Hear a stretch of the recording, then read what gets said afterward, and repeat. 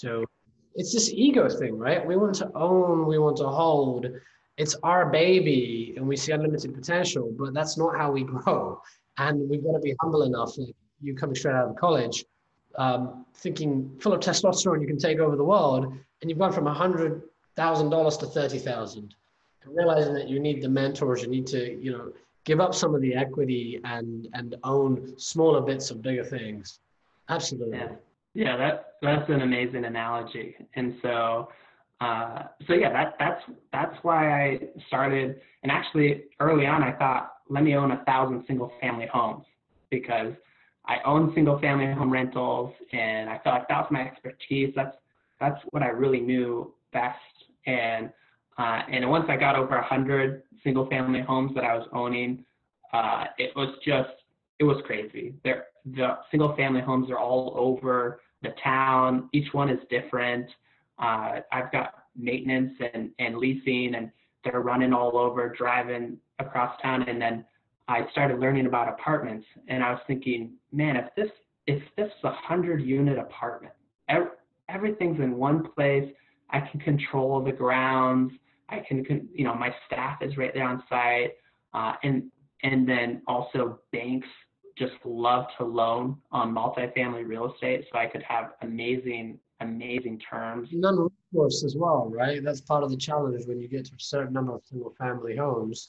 Even if you go to duplexes and quadplexes, you eventually tap out with regarding, the financing you can get. And leverage is important if you play it well to get great returns in real estate. Yeah. And I actually, the single-family homes that I owned, I would own free and clear, because I just couldn't find debt terms that made sense. It just felt too risky. There's not enough margin to put loans on these single-family homes, because if the tenant moves out, for example, you've got no cash flow. Right. And were you just doing fix and flips, or were you holding these single-family rentals? Because it makes no sense if you're coming in, putting debt on, paying these transaction costs and fees, and then flip, right? You might as well just take cash for a short term from a hard money lender. Yeah. So I was initially holding properties. So I was doing flips to get enough cash to hold properties. Yes. And actually, my first good year, Zain, I had 5 properties that I had cherry picked, and I had as my buy and holds, kind of my rental properties. And then once the tax return was filed, I had to sell 3 of those properties to pay the tax bill. So that was one of those light bulb moments where I was thinking, how am I going to do this? How am I going to, make this cash, invest it into real estate, hold it, if every year I'm going to have to sell off half of the portfolio to pay a tax bill? And so that's the power of syndication, is that you can go out and buy properties. You can partner up with investors to bring the majority of equity, so you don't have to try to figure out where to get your after tax dollars. You team up with other people, and then for example, you buy a $10 million property, and you're able to keep, say, 20% ownership of that. You just increased your net worth by $2 million, but you didn't have to go earn $3 million for the down payment. You brought in investors for that. So it's a lot easier to grow. So now you're on the path of trying to solicit investors, because you've got your eyes on some opportunities. How did you go about doing that? And how did you scale that up? Because that's a lot of work to go one-on-one to each investor. And this is how real estate works. You've got to do it. The rewards are big, but you've done something different. You've scaled it. You now have what, 1,200 units, $190 million plus portfolio. How did you get there from, 100,000 to 30,000 now here? Like you said, we have 600 plus investments and a few thousand people, maybe more than 4,000 people who have registered with us to invest with us. And so back in 2012, 2013, before that, like I said, my grandma was my first investor, right? So very close network. And quite honestly, Zain, you know this, the people that are really going to invest with you at first are going to be people who trust you, who care for you. It's going to be a really close circle. It's hard to convince dollars that I mean, this is why it's called friends and family Yeah. money. Yeah. So what had happened is I grew that friends and family network from doing my fix and flips and wholesale deals. It was very transactional. And so I would bring in, so that network grew, friends and family there's a little bit of a word of mouth effect.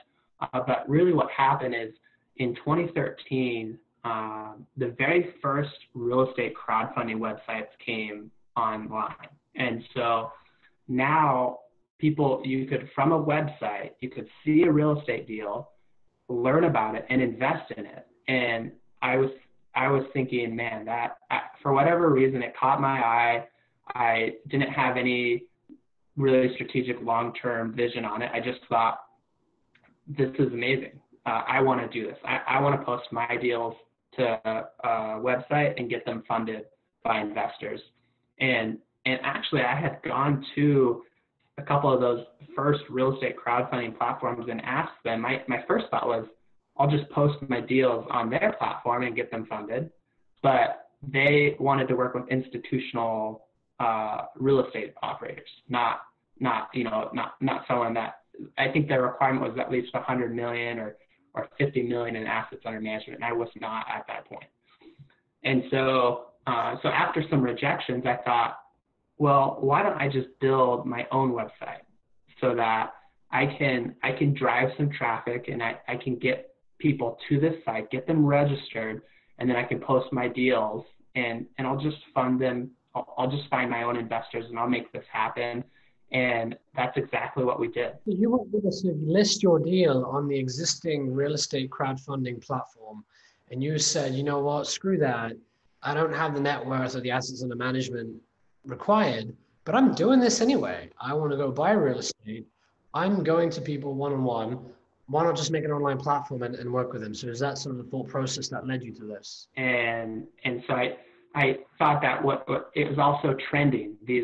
Being able to invest online through a crowdfunding platform was a trending topic. So I felt like I could kind of latch onto that by positioning my company as a crowdfunding platform, because people were learning about it. It was becoming kind of a hot topic. And so we got a lot of traffic from people just looking for real estate crowdfunding investing. And so we positioned our site in that sense, even though we weren't a traditional crowdfunding site. Why? What do you mean by that? What's a traditional crowdfunding site, and what were you then? So a traditional crowdfunding site is the crowdfunding company is really an intermediary. They're the middleman. They're going and finding real estate sponsors and real estate investments, and then they're finding investors and matching them together. And then they're just taking their commissions and cuts in between. I was the real estate sponsor and going out and finding my investors. So there was no intermediary. It was direct to my company. For example, I didn't post.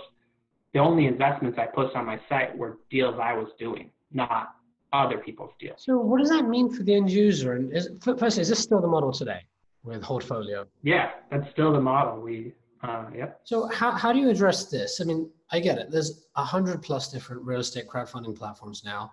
Most of these market themselves as marketplaces where we are, just basically finding and cherry picking the best deals, and they're across a variety of different real estate vendors, shall we say, developers.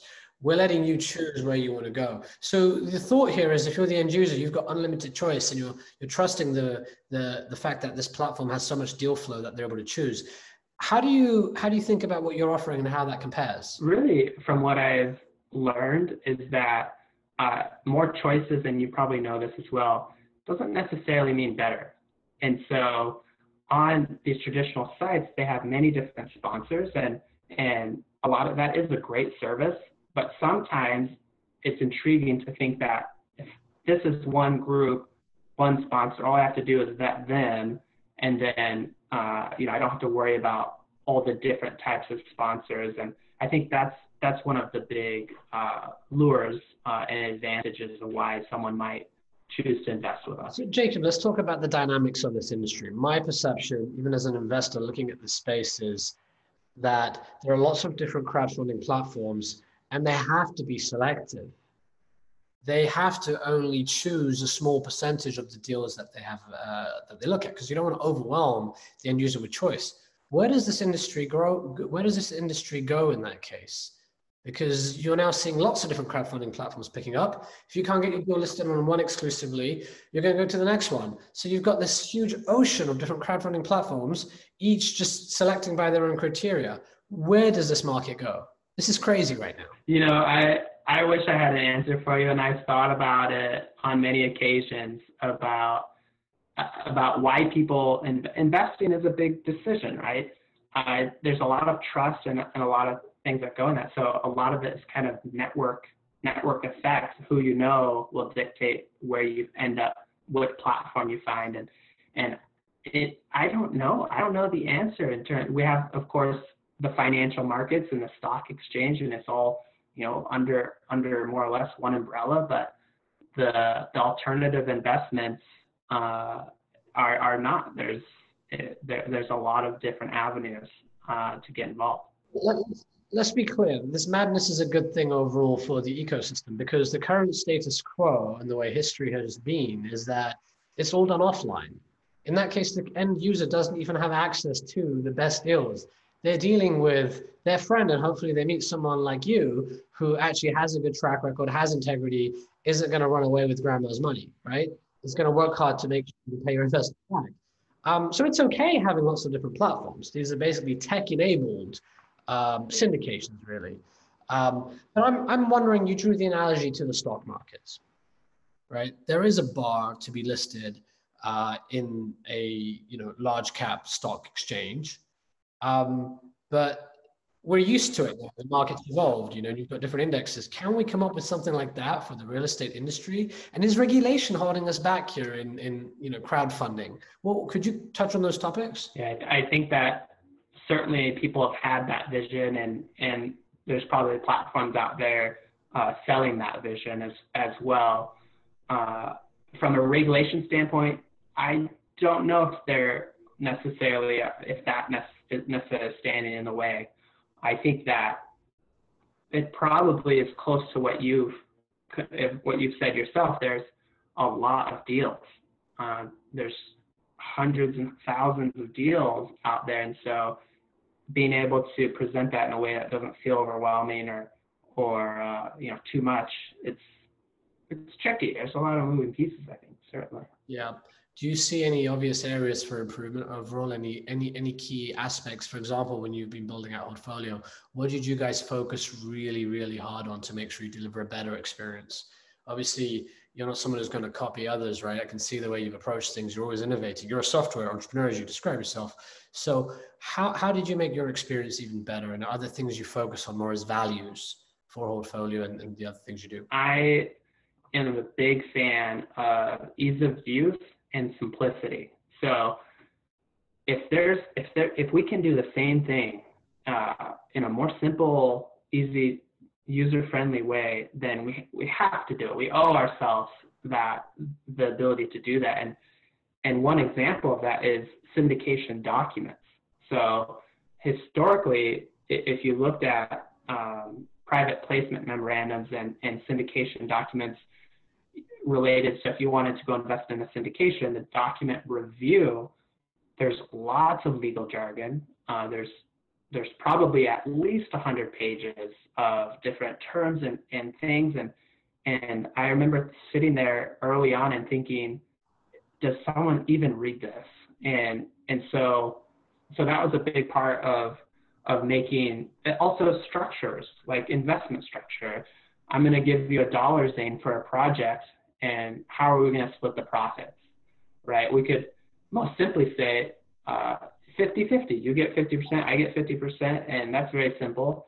But there's much more complicated investment structures and schemes.